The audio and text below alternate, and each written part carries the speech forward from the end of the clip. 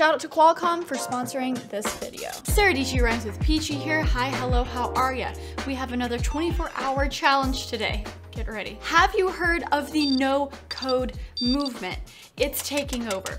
People are now building websites and apps without having to learn code. Tech stacks are moving away from a collection of programming languages to now a collection of services, apps, and APIs. So in today's video, I'm going to build a startup in only 24 hours using only no-code tools. As a previous disgruntled computer science college major who dropped out after a couple years, this is very exciting for me. And then also as a creator, I feel like I'm always running into problems day to day that I can solve through a business, whether it's an app, a web app, or whatever, but I always run into a roadblock because, well, I can't code. So I'm excited for this one, but it might be a little bit harder than my previous challenge, learning Blender. And hey, when you're a creative professional, having technology that you can count on goes a long way. Shout out to this video's sponsor,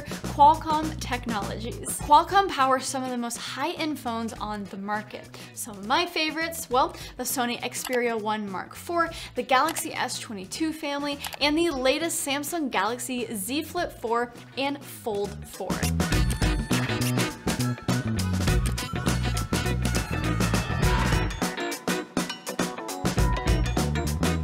I have those here with me, and well, I just love them so. The Snapdragon 8 Plus Gen 1 is their premium tier powerhouse that features Wi-Fi 6E, has up to 30% better CPU and GPU power efficiency than its predecessor, and their 7th gen Qualcomm AI engine that enables powerful camera features like new beautiful bokeh and 8K HDR video. That's just the highlights, a little bit more about them later. So, all of this started with me wanting to give coding another try.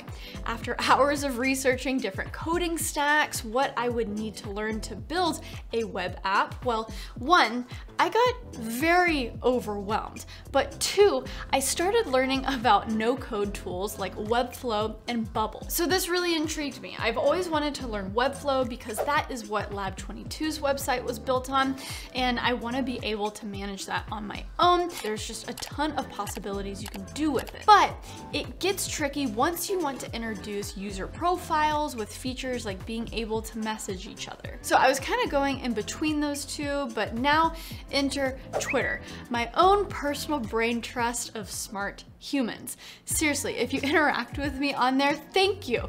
It's so incredibly helpful when I have questions about learning something new. So I simply just asked on there, are there any startups out there building with no code tools and what are they using? And people kept going back to Bubble. It's a website you can use to build web apps with built-in functionality for users. I'll give you an example real quick on why it's so powerful. When you enter Bubble.io, it's just a blank canvas. The world is your oyster, but that's also what makes it kind of intimidating. But when you're building a web app with users, you need them to sign up. And Bubble has something called a sign up element template, where you can drag and drop onto your website and all of the actions needed to store a new user is automatically set up. So this was my first fun challenge. I wanted to customize the sign up process so that when you press the sign up button, the form would be on a pop-up over the homepage, like how the website Fiverr does it, instead of it just being static on a web page. And just this one simple task led me down a rabbit hole. This is reminiscent of like doing programming homework late at night and being like, why isn't this working?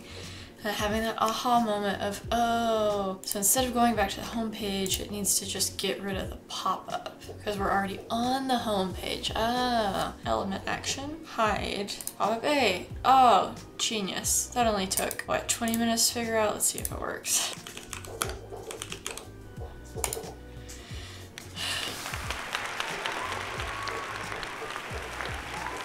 That was only an hour and 5 minutes of work and I was so tired. So when the sign up button is clicked, well, sign the user up, which means you're taking the value from the email input and storing it in the user database. And after they hit sign up, you want to hide the sign up pop-up window. And if you double click on the button element and go over to the conditional tab, you can add a condition of when the current user is logged in, the text changes to log out so that the user can use that same button to log out when logged in. Did that make sense? Anyone? It's so cool. Okay, so for some of you guys, you're probably like, Sarah, you've lost me. And honestly, that's okay, I understand. Check out that Qualcomm link in the description below. Thanks for sponsoring. Smash that like button and subscribe, and I'll see you in the next video.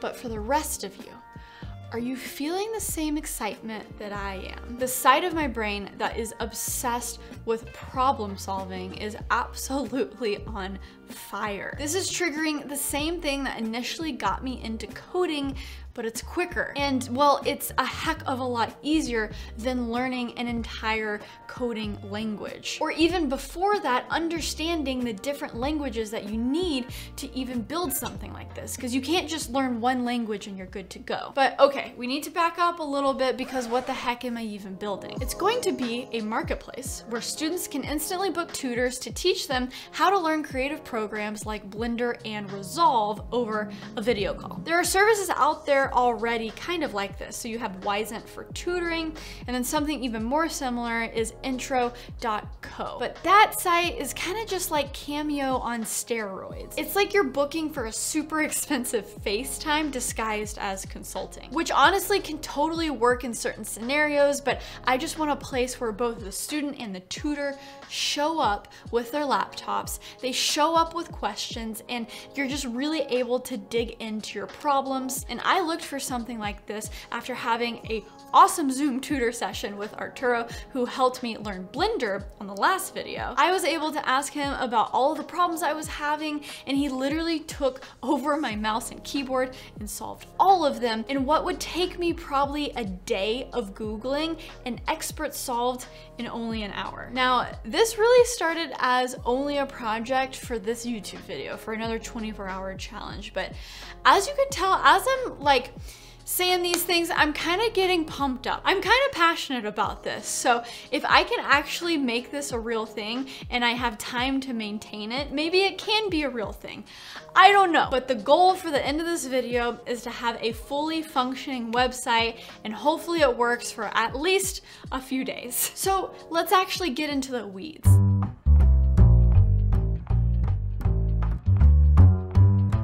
Figuring out the basics of Bubble took an initial couple hours of YouTube tutorials, and most importantly, a tutoring session with a Bubble expert. I know, this is all becoming very meta, isn't it? This is Garrett. I met him on Twitter, and his startup is literally building pipes underground to achieve 30-second deliveries. I know. Kind of crazy. But he also builds random things like Factal, which is a fun Wordle-like web game. It's built on Bubble. I already have a few hours clocked for the 24-hour challenge, so I have a ton of questions for Garrett. You know, is there a way where I can just, how do I automatically get the padding? Is that just what you have to do? Where was that? Was that a container? Can you do that like after the fact? I haven't connected that. So is it already there? Is that launched at the next homepage? The tutor session from Garrett was so helpful. What's so cool about this NoCode movement, I mean, it's everywhere. The people in it are so supportive. Like you tweet out for help and they're there. And that's what I found, and it's amazing. Thomas Frank linked me to a super talented and helpful dude. His name is Matt. He does a lot of cool stuff in Bubble, and we exchanged a few tweets, and I was like, hey, do you wanna hop on a Zoom? He really helped me, and we talked through it, and we did it a couple different ways, and it didn't work out, but he straight up just did the initial calendar feature. There is kind of a steep learning curve with this. There were lows. What the f? It just like erased everything. But hey, there were highs. Oh, that feels good. So this isn't just about me building the web app, but it's also about, well, the title, building an actual startup in only 24 hours.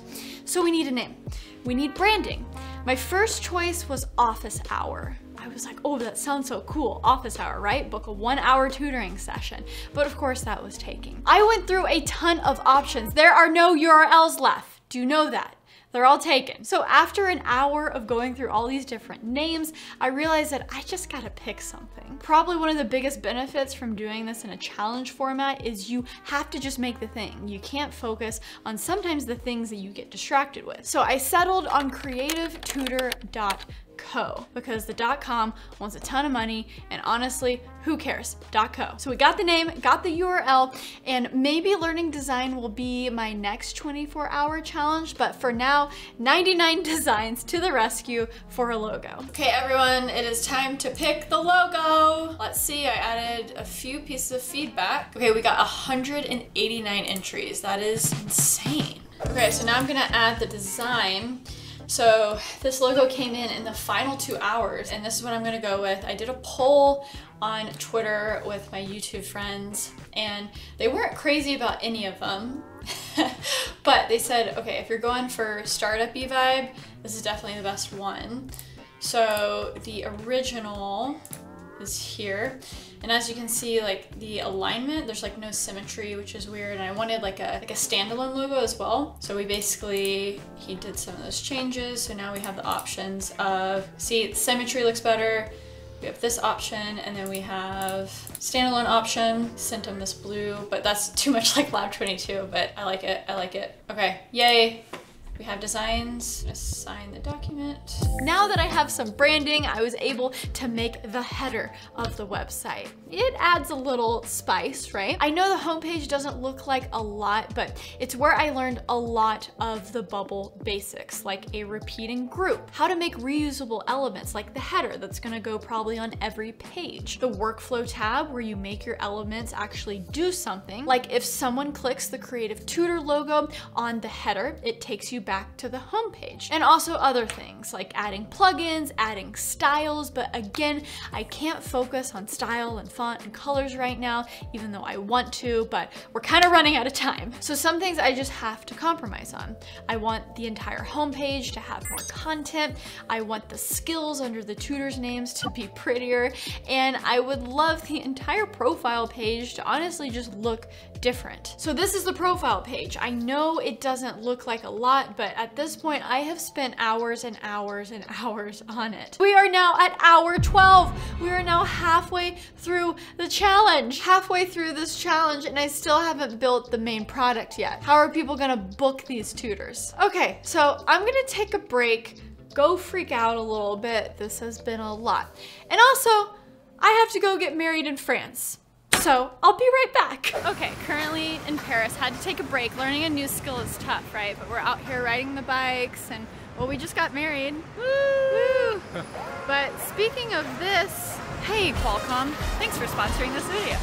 Since the most of this video is me sitting in front of my computer with no makeup, I thought, hey, let's change it up a bit. Look, I'm outside. When creating something from nothing, having the right technology can make a huge difference. That's where our sponsor comes in. Thank you so much, Qualcomm, for sponsoring and making phones like the Samsung Galaxy Z Flip 4 so cool.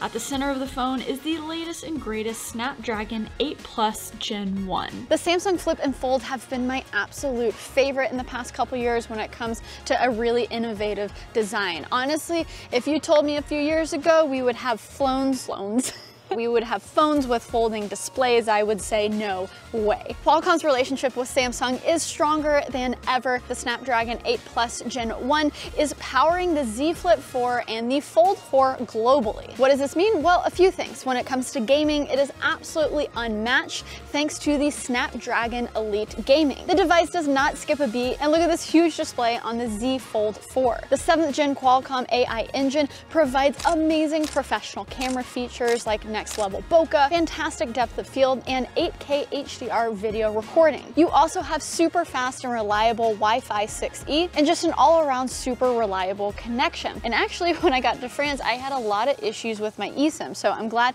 I put my second personal SIM in the Z Flip 4 because it came in clutch. I had no issues with my signal whatsoever, and we can't forget the battery life. It has been greatly improved due to the CPU and GPU being much more power efficient. That power power efficiency has increased up to 30% over its predecessor. So if you want to learn more for yourself, you can check out my link in the description below. The Snapdragon 8 Plus Gen 1 mobile platform is powering so many amazing flagship phones. From the Asus ROG, OnePlus, Lenovo, Xiaomi, Oppo, and of course Samsung, just to name a few. And Qualcomm is of course always innovating, so stay tuned because in the next month or so, they have some more exciting announcements coming out. Okay, Qualcomm Technologies, thank you so much for sponsoring this video and making really cool devices like this that empower creators to just create and make cool stuff.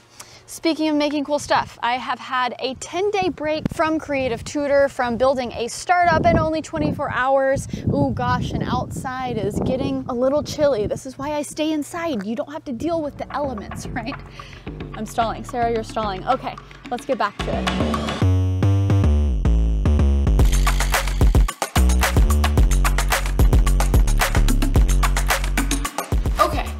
So a lot has happened since we last chatted. I started just researching plugins and it just led me down a rabbit hole. Judy is very excited about this video too. He thinks I'm talking to him. Judy, can you let me finish? So this is kind of tough. It took me a while to settle on a plugin. And then once I found a plugin, to be honest, I was so confused. When it comes to no-code tools, just because there's not any traditional programming doesn't mean it's gonna be easy. This plugin was a calendar plugin for the bookings. It was so confusing on how to do it. I think I kind of landed on it where you basically opened up all of their examples within the bubble editor, but you weren't in your project, so you had to copy with the workflows, paste with the workflows in yours, and I could just never get it to work. I didn't understand it. Honestly, I was like, I have to lie about this. I can't put this towards my 24 hours because it's gotten me absolutely nowhere and it's kind of embarrassing. Blender was hard in 24 hours,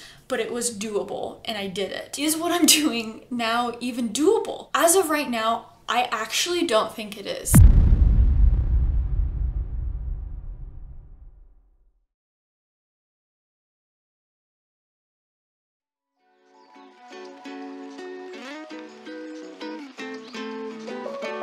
Okay, everyone, I know this is going to be shocking because I was staring myself in the mirror being like, Sarah, you really gonna do this? Are you gonna give up?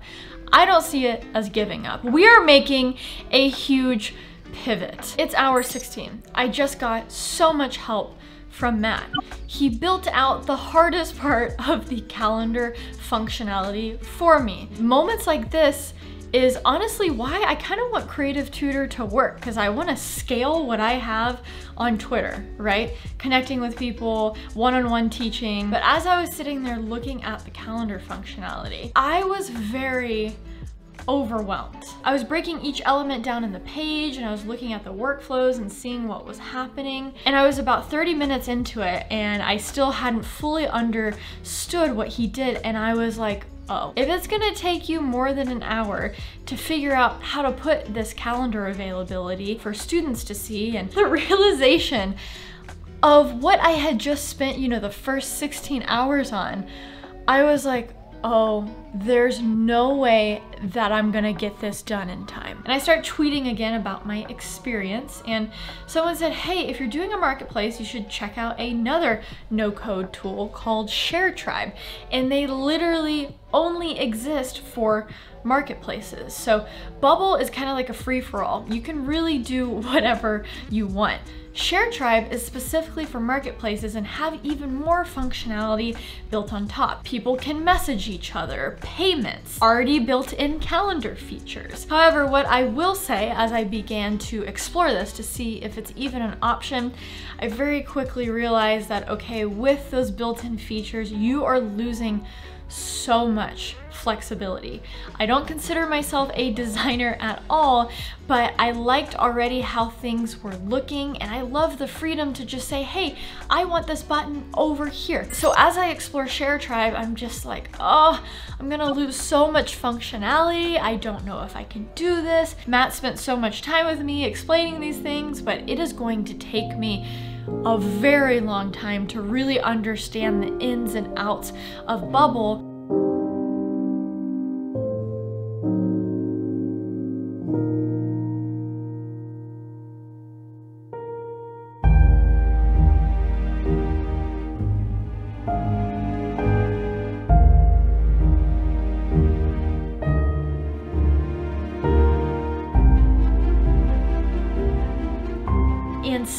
some of the main functionality being so far away on the Bubble website, I have to build an MVP for my MVP. Enter ShareTribe. So what's crazy about ShareTribe is they don't even have different looking templates like a Squarespace would have. You literally just input all the information, a cover photo, some copy, different user fields, and that's about it. It puts all of your information in the same exact layout as everyone else. So the creative side of my brain is honestly kind of dying on the inside. They have a more complex version of ShareTribe, but you have to be a developer in order to use it.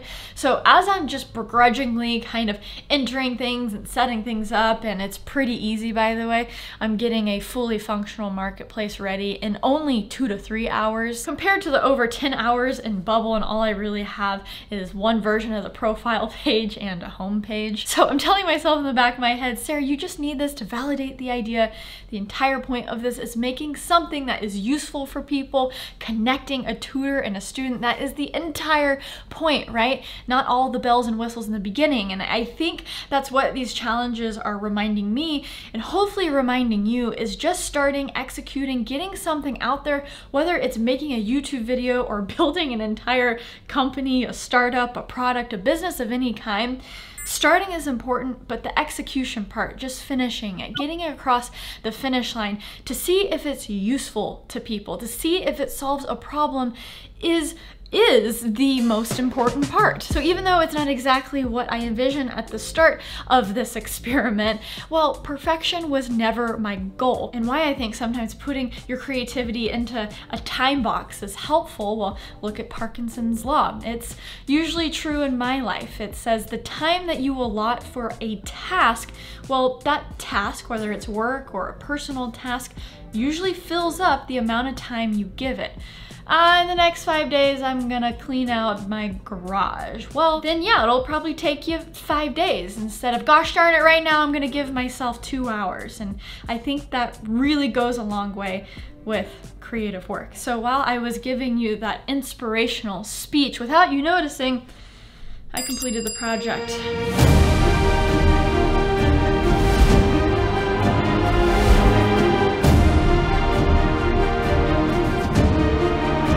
Okay, sorry for the dramatic music, but it is here, and look, we have tutors. Oh my gosh, we have Arturo, who taught me Blender in the first 24 hours video. He is so talented. We got Patrick. If you guys follow his channel, he is an expert in Resolve and Fusion. If you want to get into video FX in Davinci Resolve, he is your guy. And then we got Ian. He takes rumors of technology that's about to come out, like new phones and tech, and makes it in Blender so you can visualize what it's gonna look like. So good. We have so much talent, and of course I had to get in on the fun. So you can actually sign up to either be a student or a tutor. You have to go through a little bit of a process to be a tutor, and I'm trying to get more tutors up there in the lower price points so there's a good variety. But the tutors that we have now are the best of the best, and hey, you can book them today. Oh, this is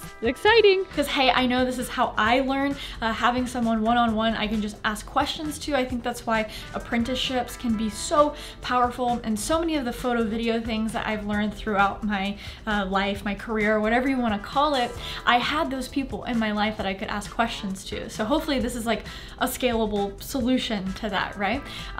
So yeah, I'll link it in the description below, and you guys can let me know. It'll be exciting to see if some of you guys sign up and you can keep up with it. And this is just another 24-hour challenge in the books. Even though I'm still working on the Bubble website behind the scenes, I'm so grateful for all of the knowledge that I learned, because again, as someone who has so many ideas, that platform is going to enable me to just make stuff, create stuff. And even if I need some no-code programmer like people to help me out, I'll be able to go into that tool, tweak things when needed, because I understand it, knowing enough to be dangerous. That's the new theme of my life, and it helps me move forward creatively, confidently, because it makes me feel like I have no limit, you know? Okay, I'm getting a little too ahead of myself. It's almost like I'm giving myself a pep talk, like finish this, Sarah, finish that Bubble website, right? Whew, okay. So I think this combo of no-code tools and AI creative tools is coming faster than we think. And there are some aspects that maybe you could be scared about, right? But I think the big positive part is it's gonna save us a ton of time on the grunt work. So we can actually focus on, hey, how do I make this look better? How do I make this better to the end user? And maybe we'll spend, you know, several less hours trying to figure out if, like, why a certain line of code is crashing everything. I think what matters the most now is distribution. So if you're a YouTuber watching this, you got the distribution, and hey, guess what? Now you have the tools to build your own thing. What are you gonna do with that power? That's actually, that's huge. Your project either has to be like so unique or so thought out, just so amazing, or again, it just solves a simple problem. You have the distribution, and kind of everything in the middle is just gonna kind of fall to the wayside. I feel like I could write a whole paper about this, to be honest. I'm just gonna tweet storm into the night, but hopefully in an effort of making this video under 30 minutes, I'm gonna sign off. And also thank you so much, Qualcomm, for sponsoring this video and also being patient with me. These videos always take longer than I think. So these 24 hours spanned across 3 weeks, which was actually shorter than my Blender that took me a full 4 weeks to do. So thank you for being patient. And also, as I'm posting this video, they are announcing some pretty cool things. So you should follow them on the social media, keep up to date. And well, let me know what you thought about this. I'm gonna need to rest. I'm gonna need to have some time in between this 24-hour challenge and the next. You can make your suggestions down below for the next one. And until next time, everyone, well, stay peachy. And give this video a like. It helps boost things. Subscribe. Stay peachy. Okay, have I already said that? I'm tired. Bye.